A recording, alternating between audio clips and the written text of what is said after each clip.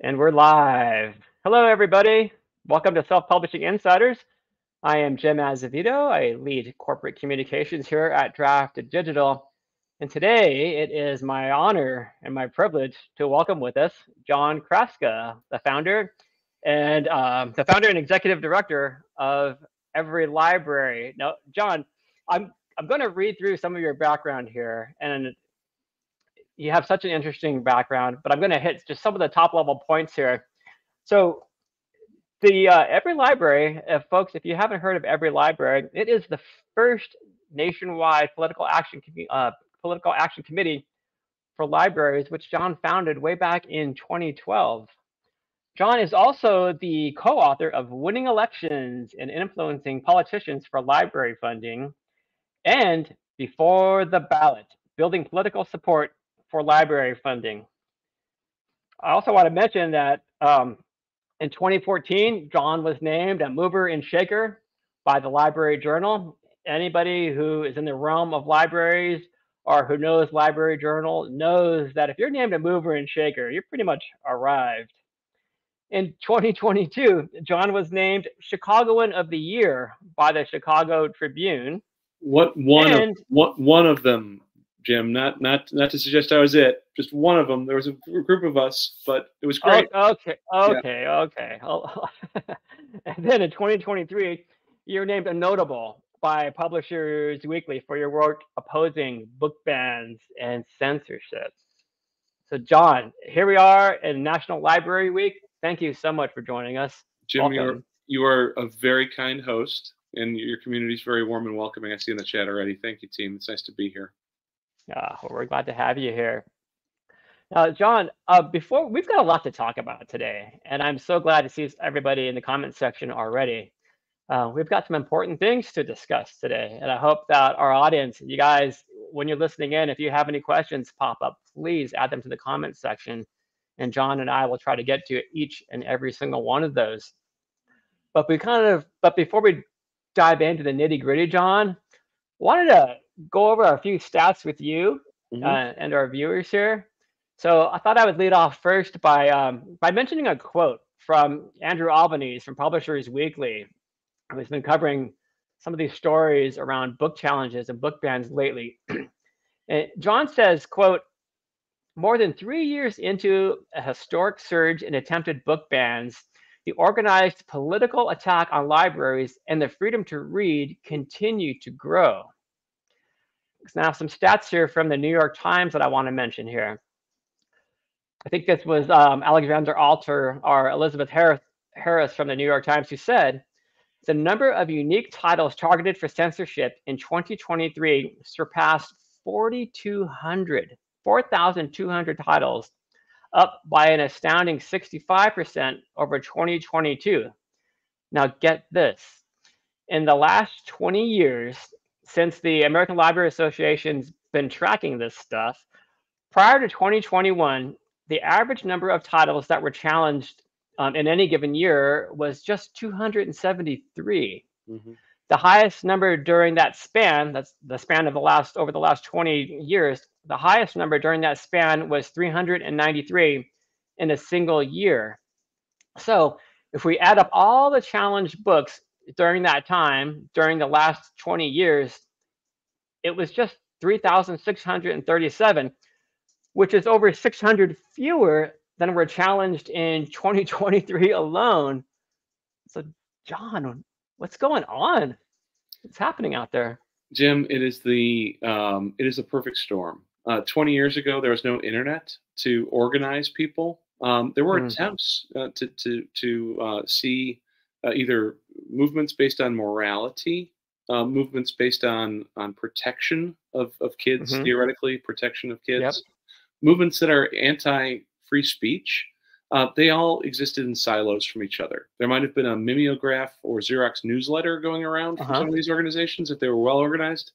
There might have been individual actors, but what we have now is a confluence of many different movements that have come together and have been given permission by political actors and been weaponized in many cases as politicized or performative activities to go after these books.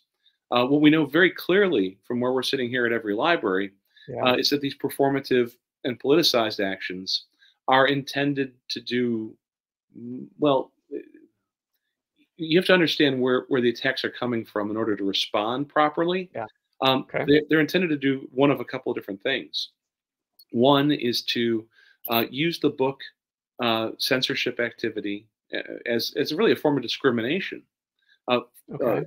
there are political actors out there who know very, very clearly that it is easier to go after a book than it is to go after a person or a group. Okay. And yet, Okay. by saying something is obscene, which is one of the reasons that you can I'm glad you brought that up. constitutionally, well, remove something from the library. There's a big difference between unconstitutional censorship and constitutional censorship, which we can get to later. But the idea that something is obscene, something is criminal, is a way to label people, whether it's anti-LGBTQ or anti-black and brown.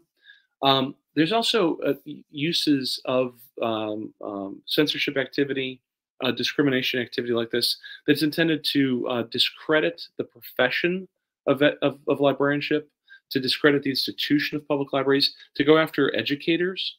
And we see that not only in book bans, but also some bills that have happened over the last 2 legislative sessions that would criminalize, truly criminalize under state level obscenity laws, educators. That could be art teachers, English teachers, nurses, school nurses, counselors, school librarians, and or criminalize public libraries. In 1 or 2 states, they've tried to criminalize museums again.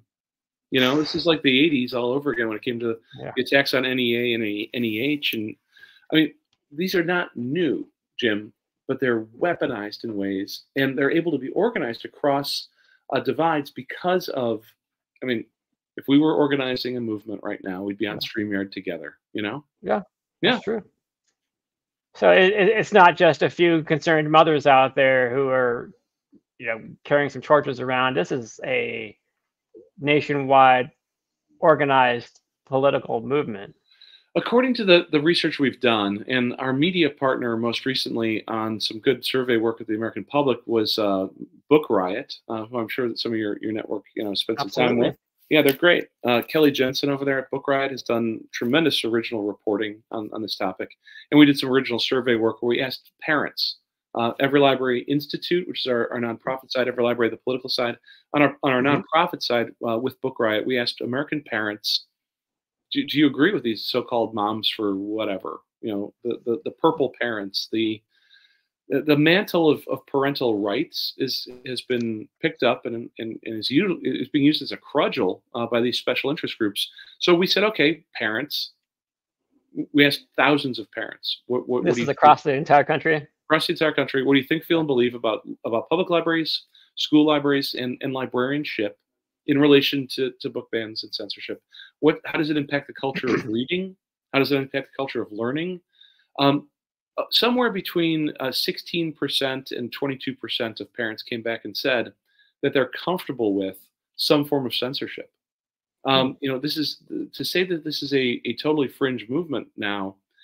3 years into it, as Andrew's article in Publisher Weekly said, maybe if we'd asked that question 3 years ago, it would have been under 8%, under 7%.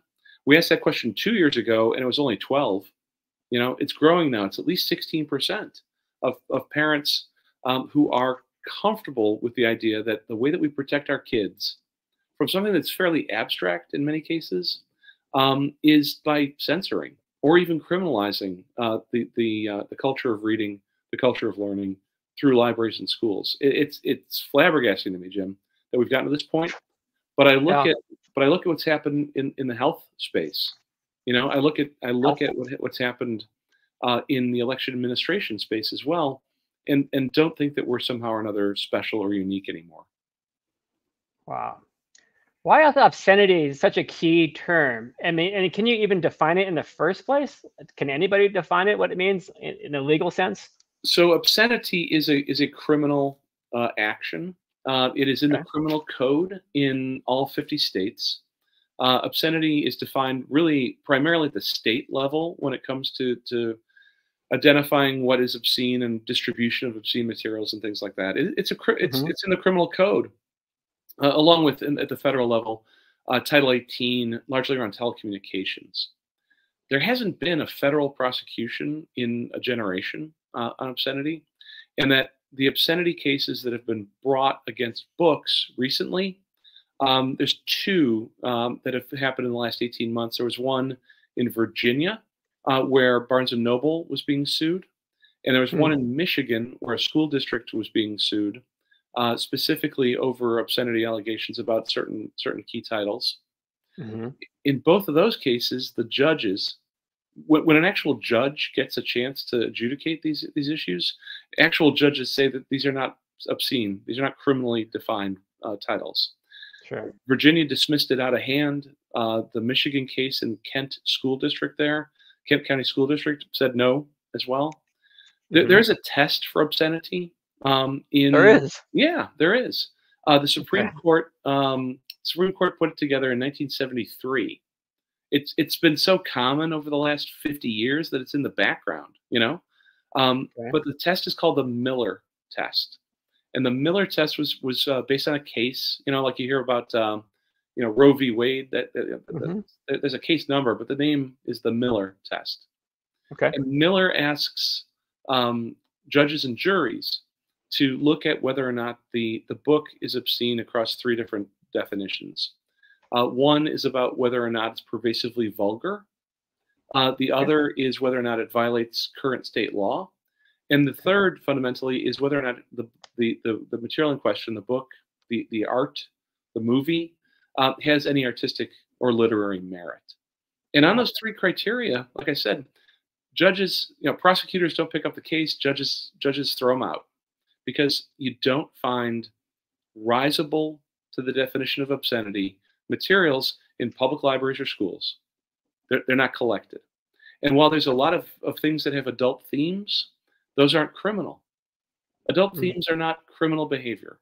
The definitions are there. They've been there since, I mean, in some states, the definitions around what's obscene have been there since the Kennedy administration, not just the latter part of the Nixon years, you know? Okay, yeah. I want to go back. I don't want to like just revisit what we talked about already, but I want to go back to the last 3 years in particular, just because of that spike. Yeah. And granted, I 100% agree with you on the internet and services like StreamYard and the ability to share information. But still, what's happened in the last 3 years in particular? Is it because we have an upcoming election? Yes.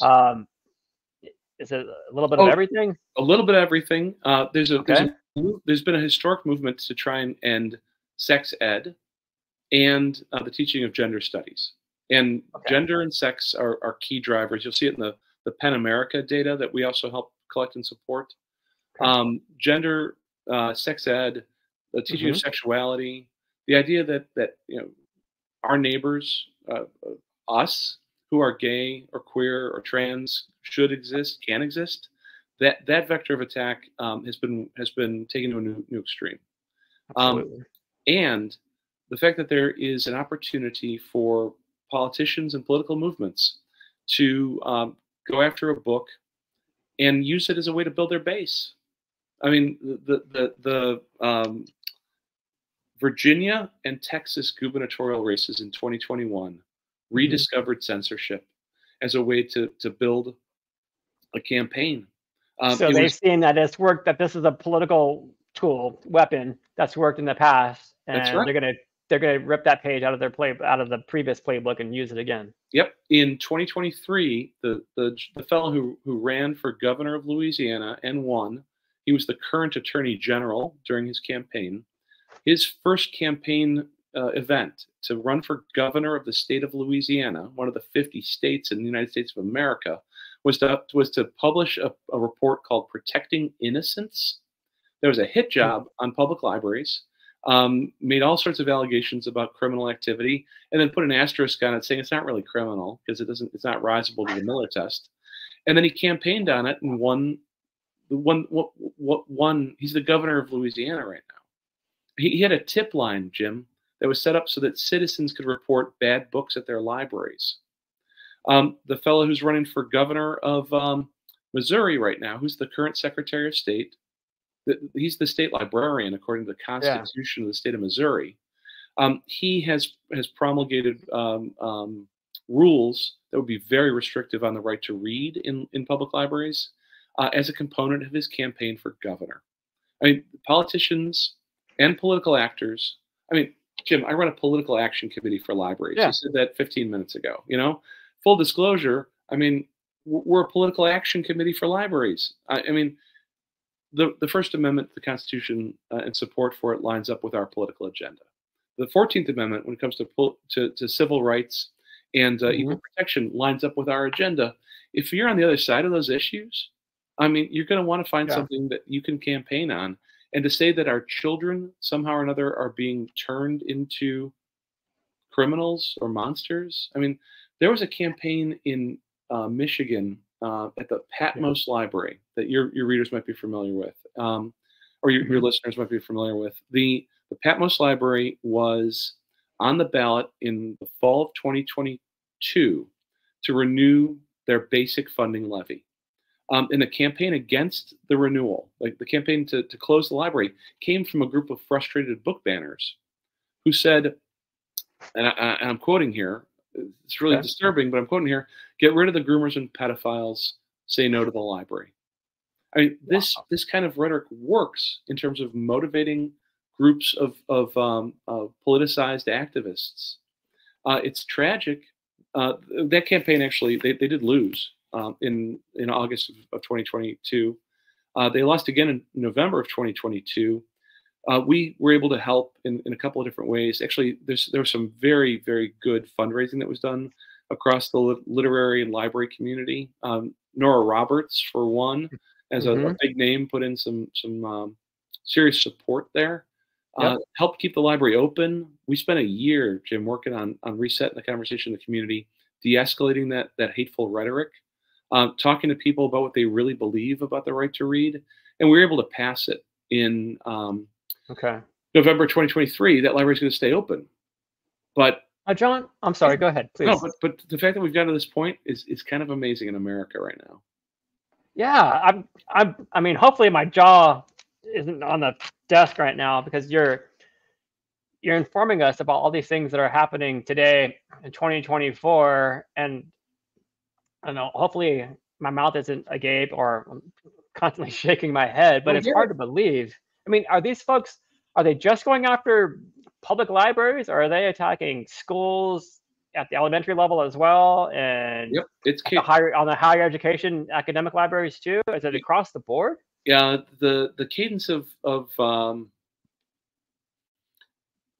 want to answer your question accurately in a couple of different ways. One is that the K-12 environment, schools are actually more under attack than public libraries are. We spend a lot of time on the school side as well with education alliances, like we do with local public library alliances. But on the school side, the cadence of attacks against the right to read, the attacks against students for their identity, for their humanity, the attacks against teachers and other education professionals, as well as the structure of public education, cannot be understated, Jim. It's an extraordinary moment when they're going after the future of public education, as well as the dignity of those students and their ability to read stories about themselves and get accurate information. On the public library side, it's happening all the time. On the academic library side, it's growing. There are the academy is not immune from what's happening in the rest of society, and it's very important for folks who are involved in higher ed and in academic libraries to be more than vigilant, to be active about why the First Amendment on campus is so important, and why the culture of learning, the opportunities for scholarship are so necessary to have without a fear or favor based approach to collections. John, what would you say to somebody like me? I'm out here in the San Francisco Bay Area, and somebody like me might say, well, you know, that stuff's happening in the Deep South, or that would never happen here. What would you say to someone like that? Well, it sounds like this is spreading. So if you're truly in a place that's not experiencing the problems, then what we need is your help with other places. You know, Okay. this is a situation that if you believe, like we do, that the right to read is a key element of society, Hmm. democratic society, civil Yeah. society, the progressive ideals, then joining in with an organization like EveryLibrary or another anti-censorship group, I think is important. We put to work our value system right now in a couple of key ways that we hope people who can join us can do. We have a platform called Fight for the First. Okay. Fightforthefirst.org is it's basically change.org for libraries. You know, we've set this up so that if there's a problem, thank you for putting that up. There's a problem in a local community. Somebody can say, we have a problem. We'd like some assistance. Here's what our problem looks like. We can Hmm. platform that call to actions very quickly. What we do is train, coach, and guide and support the good people who are in that community who want to stand with either the library or for the First Amendment, depending on how things are going. Yeah. And then we need folks who are outside of the zone. You know, if you're in it, man, if you're in the trenches on this, it's Yeah. exhausting. It's hard. It's community organizing, it's union organizing. It's the fights are akin to the anti-nuclear, reproductive justice, civil rights fights. I mean, these people are in it. Yeah. So if you're outside of that zone, what we do as a national organization is we put money to work from donors, from Okay. vendor donors, individual donors. We have kind of a Bernie Sanders model for our donor base, and we Okay. help them. We help them make their voice heard.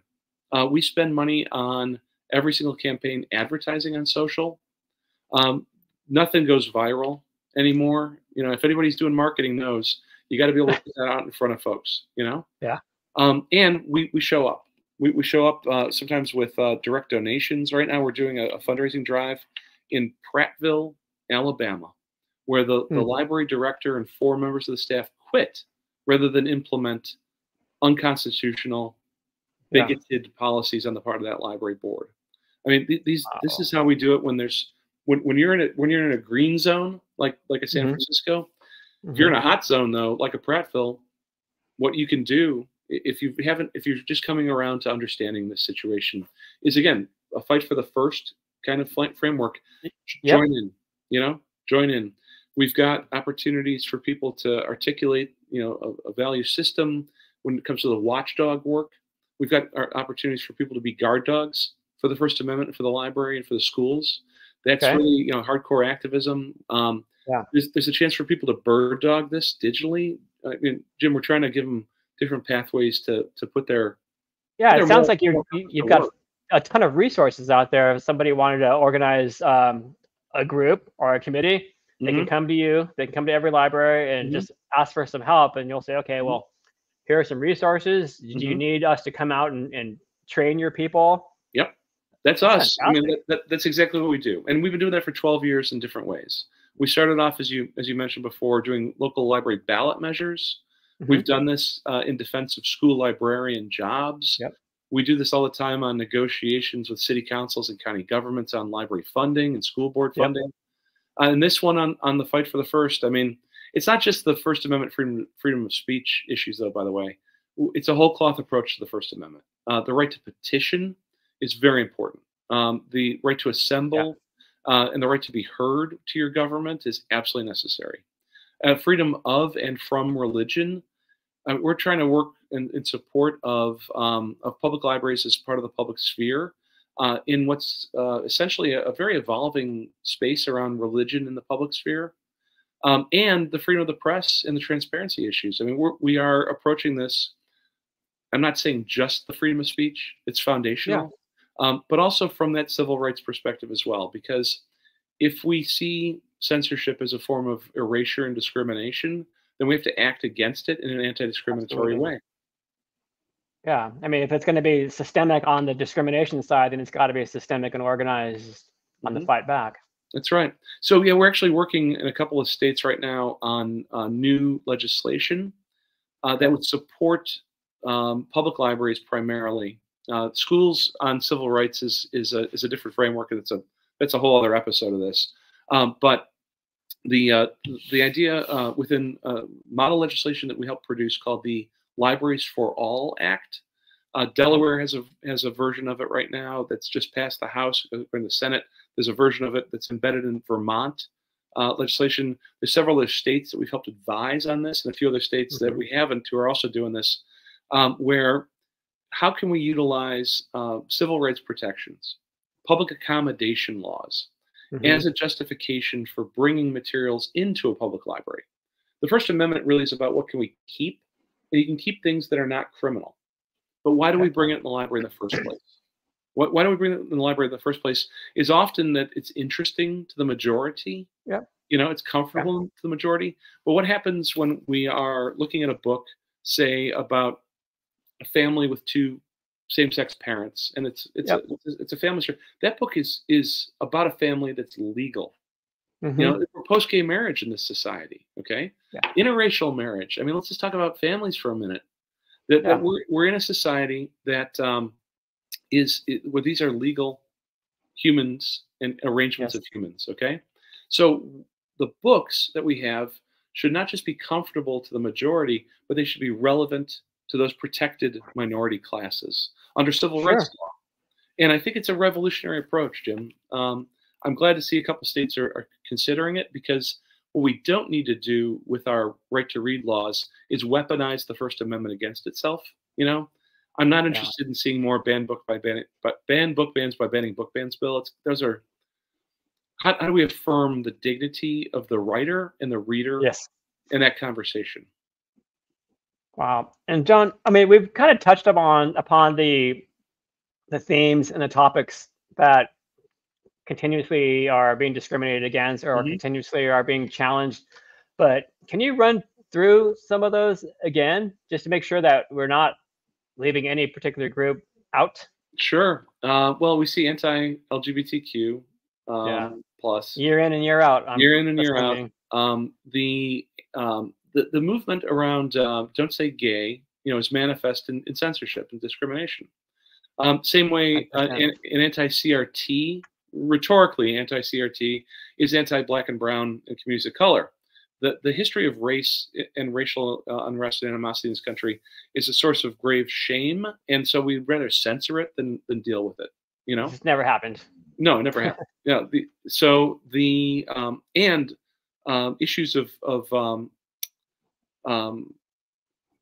anti-public sector work, anti-education, are the censorship activity might be about a book that's been around forever. You know, like it's the Kill a Mockingbird type books. Walter the Farting Dog, which is a classic as far as I'm concerned. You know, these books, they're not going after that for any other reason than to discredit educators and education, librarians and public libraries. I think we've all seen titles that we've read in high school or even college where we're like, what? Like, how could you possibly ban that book? Absolutely. So those different vectors of attack together, we have to remind ourselves that there's also a movement that is, again, trying to eliminate the teaching of sex ed in schools and gender studies. It is very conservative. It is morally driven, and I don't understand why you'd want to have children not know who they are. You know? Yeah. So, and you take all that together with the politicized and performative and book attacks that are really just used to rile up the base. You know, we see that every presidential cycle. We see that every gubernatorial cycle where there's a fight going on. That kind of pernicious politics should have no place in education or in public libraries. Wow. Wow. John, is it just the books that are in danger, or are we talking about librarians, like people who are also in harm's way? Maybe libraries are being vandalized, and are librarians in danger? I mean, have there been attacks on people? There have been a tremendous uptick in threats to both the institution and the humans who work there on the public library side. There's always a threat matrix in K-12, and being a teacher today in America is very difficult. Being a school librarian in America right now is very difficult. But the attacks have not been there's a case here or there where there's been some graffiti work or some defacement. There have been situations where a colleague of mine went to the book drop in the morning, one morning, in the American West. Let's just say that. It's not all in the South, Jim. It's not all in the West either. It's happening everywhere. But went to the book drop in and opened it up, and there was several books that had been shot with a shotgun. Okay, yeah. The number of bomb threats that have been lodged against libraries, we're working on some tracking right now around that. This is not unusual for the public sector. Unfortunately, again, election administration, clerks of elections, they're feeling it. On the health side, social workers. I mean, the idea that there's been some level of permission to make these kinds of personal or terroristic threats against public sector workers. And again, public sector workers, public librarians are public sector workers. School libraries are educators.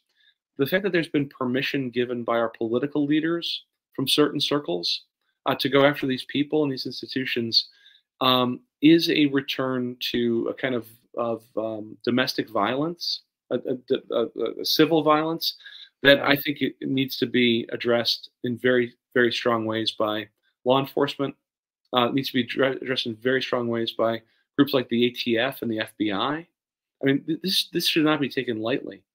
We don't need this to be escalated. I just want, well, this probably is the conversation for this, but I just want to understand why. Like, I don't get it. Maybe it's, I want to understand from a compassionate perspective, like, why are some of these groups feeling threatened? I took my little girl, during Pride to go to a reading, go to one of the drag readings. It was a blast. She had a lot of fun. I think she was only 3 or 4 years old at the time.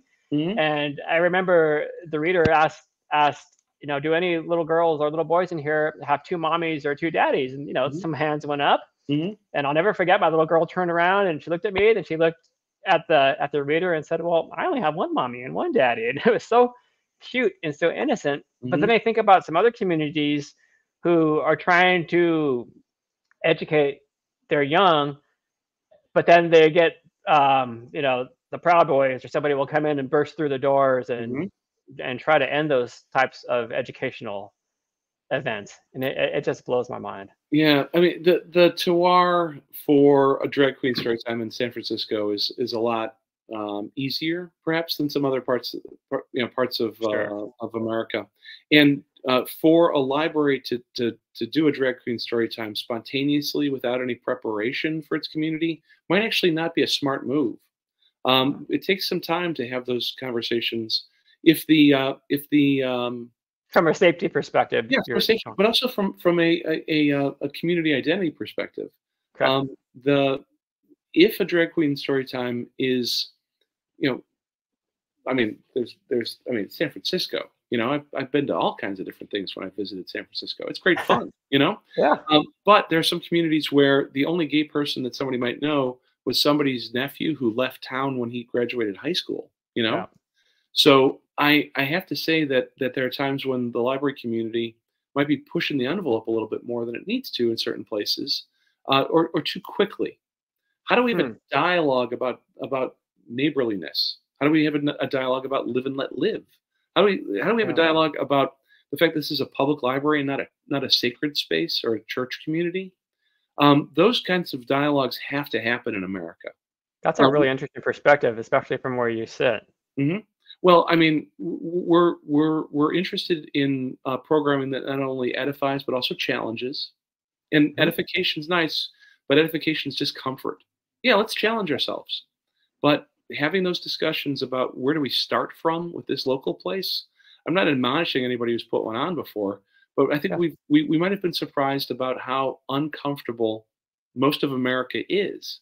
And how do we move through dialogue and discussion, through the action of reading, the action of writing, the action of sharing. How do we move into understanding and empathy?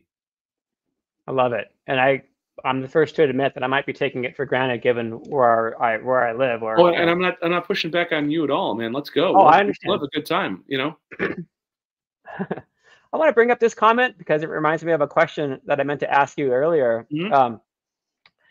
Natalie, thank you for your comment. She says, I may be in Sweden, but I'm all for fighting for the rights of authors in the US to be able to write what they want and have the books in all shops and libraries without restriction. Mhm. Thank you for that comment, Natalie. And I brought it up because is this problem of challenges and censorship, I'm sure it's not just a domestic problem here in the US. How widespread across the globe is it? We're seeing the United States either is a leading exporter or we're in Hmm. dialogue with other nationalistic groups or other special interest groups in other countries. And there's a circle, there's a feedback circle. I look at Reagan and Thatcher, okay, just as a Hmm. political example. They helped each other become better at their particular brand of conservatism. The same way Clinton and Blair had a virtuous circle about their Ah, version of progressivism. We okay. see we see in the states either a mode of exporting going on to Canada and Ireland and some other parts of Western democracies where the techniques of individuals who have strong concerns around parental control or parental oversight. They have strong concerns about morality. Hmm. They've learned from the American playbook. And so Wow. we're exporting some of those ideas to some of these other countries. Ireland, in particular, the public libraries are under siege there right now. They're handling it, I think, better than we have in the states. Perhaps they've learned a little bit from us, but I don't think so. I think that the framework around human rights and civil rights in the right to read in the EU is much more focused on human beings than in the United States, which is focused on laws not being made. Hmm. Um, but if we're also looking at this as a feedback cycle and a loop, there are authoritarian regimes in the West, like in I mean Hungary, for example, where we I think have learned from them about how to utilize these wedge issues around identity politics. Um, Yeah. the idea that there should be um, no unconstitutional censorship in the public sphere is not uniquely American. Um, but the particulars of how it's done in America around the First Amendment and around due process issues I wouldn't counsel anyone living outside of the United States to follow the U.S. First Amendment playbook because it's not applicable under your local laws. That said, the opportunity to see the lowest number of barriers to free expression, both as a writer as well Hmm. as a reader, I think is what really distinguishes functioning democracies in the West from other kinds of Absolutely. authoritarian regimes. Fantastic comment. We're quite lucky here to be on the front lines of this democratization of publishing, Hmm. with what we do here at Drafted Digital. Yep. And we've been able to witness this tsunami of diverse voices kind of flood the entire industry, and we're very proud of that. Hmm. So, what can our community do? What can indie authors and publishers do themselves within their communities? Hmm. What can they do with their reading communities, with their Hmm. fans, to help protect themselves and their fellow authors? Sure. So if you're in a hot zone and you have the ability and the agency and the liberty to do this yourself, because not everybody does. Okay, not everybody can become an activist. But if there is something going on in your neck of the woods and you can stick your neck out, let's do it. Having authors and writers and creators in the creative economy show up to these conversations, whether it's in a particular place, saying, "I'm from here too. This is Hmm. why I write. This is what I'm Yep. writing about. These are the humans I'm writing about." And at the state level, where there are fights around legislation and policy as well, to say, "Hey, I'm a hometown author. Yep. I'm a home state author. If you have a legitimate voice, you need to speak it." And so, we can help make some of those connections, some of those pathways happen on these kind of campaigns. There's other organizations out there that spend more time with authors directly than we do. But if you're in a green zone, a space where there's less heat, describing, n- talking not just about your own work, and I know Hmm. we're all generous here on this call, don't get me wrong, but not just your own work, but the culture of reading, the culture of writing, the culture of creativity, the idea that books and literature and movies and other creative forms of expression exist within the human condition of a civil society. Describing that to folks who might not be readers themselves without challenging them to become a reader. Describing one of the things we try and do on EveryLibrary here. I mean, we're not trying to make people into users. We're trying to meet people who want to be supporters and talk about why support is necessary for these institutions and these people who work there. We don't require anybody to change their lifestyle to become a user of the library, nor should we have a litmus test about people being more meritorious for being readers. They can we help support a big survey every 6 months in the United States called the Freckle Project. The Freckle Project asks a key question of American readers, which is, where did you get that book? And that answer is fascinating. You can get it on our EveryLibrary Institute site under our research tab. Where did you get that book? But we know that Americans, 9 out of 10 Americans utilize, either for reading for pleasure, reading for work, reading for answers, mostly reading for pleasure. 9 out of 10 of us do it every year, every day, every month. So talking about the joy of being a writer, the dignity of being a writer, I mean, those are absolutely necessary because we have to remind people it's not just all censorship. And that there is something transformational about not just writing, but reading. 100%. That's beautiful. Let's say that I am in a zone that's a bit more difficult. Sure. How do I start? Maybe I'm a little afraid to make my voice heard. What's the best way to start? So should I come to everylibrary.org and? Yeah, well, I mean, we currently just put up our 89th Fight for the First campaign at a local level. Sometimes it's one zip code. Jim, it's I mean, sometimes it's countywide. We have a few state organizations that we support, and the Florida Freedom to Read Project, the Texas Freedom to Read Project, Alabama Read Freely are some of those. We would be happy to make connections. There's some strength in numbers here that should not be underappreciated. There's solidarity that happens. And if somebody's in a hot zone and they're like, I would do this if asked, I'm asking you now. This is the time that, if you're looking around and like, why doesn't anybody else? We'd be happy to stand with you. We can onboard a campaign in a crisis situation, or even in an inoculation situation.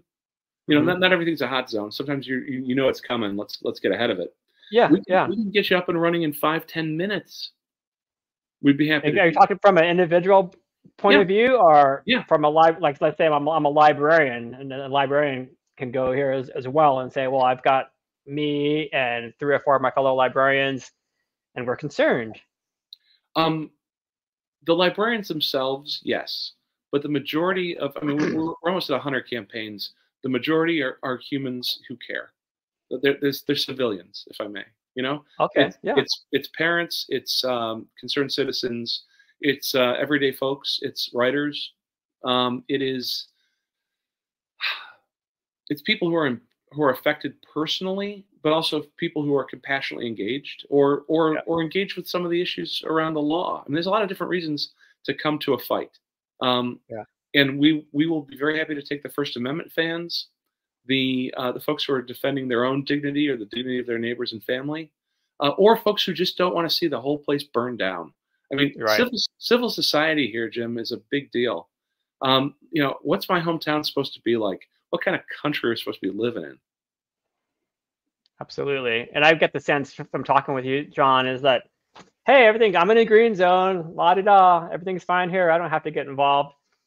But after spending the last 45 minutes with you, it's like, no, I can't stay quiet on this stuff when I've got friends and colleagues in other part of the country who are exactly the folks who are being targeted. Well, a good place to get started, if you're in a green zone, as such, maybe you're accidentally not. If you don't mind, Jim, can you put up the action Sure. .everylibrary.org URL? Yeah. We have Fight for the First, which is very much these tactical campaigns. Is this the Sorry, right one? nope, the action.everylibrary.org one. Come on, Jim. Oh, here Don't it worry, is. you're cool. So, folks, it's action.everylibrary.org. So we work with a number of state library associations as well as other statewide actors like these freedom to read groups. You can hit this homepage here and scroll down, and you'll see that there are state level actions that are happening that are focused on legislators. You know, the House and the Senate in a lot of places are Mm-hmm. broken. And we've got several things happening in Congress. So Okay. if you want to just kind of dip your toe in, we've got ways to make your voice heard without having to become an activist. This is not Fantastic. slacktivism, mind you. This is legitimate. It's going out and saying to a member of Congress, a member of state legislature, please fix a problem. Please prevent a problem. Both of those are ways to make your voice heard. Fantastic. I knew this was going to happen, and I say this every week. The conversation went by so quickly. We're already at time. But John, I mean, we don't have to stop right this second, but I want to ask you, is there anything else that you want to make sure that our viewers understand when it comes to book challenges, book bans, and censorship? Sure. As as it goes right now, the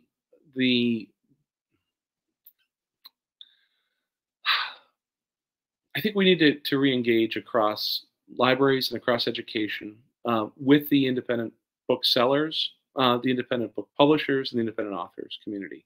The conversation around what's the role of reading, how does the creative economy work, what is the hope for outcomes of reading Mhm. in a very distracted digital age. You know, Yes. the things that we've been seeing in terms of format changes are not a problem. You know, the move to ebooks is a democratizing force in the marketplace. Mhm. It's a democratizing force in the ability for readers to access wide range of different writers and publishers.